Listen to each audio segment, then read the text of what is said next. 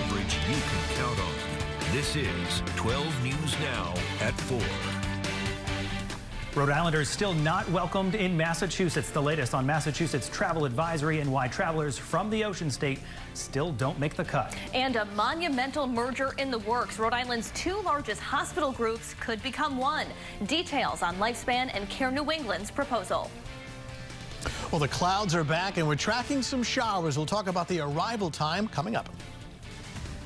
We begin tonight with some developing news. Governor Gina Raimondo wrapping up her weekly coronavirus briefing just within the last 2 hours. And there are some big headlines we're tracking for you now at 4 o'clock.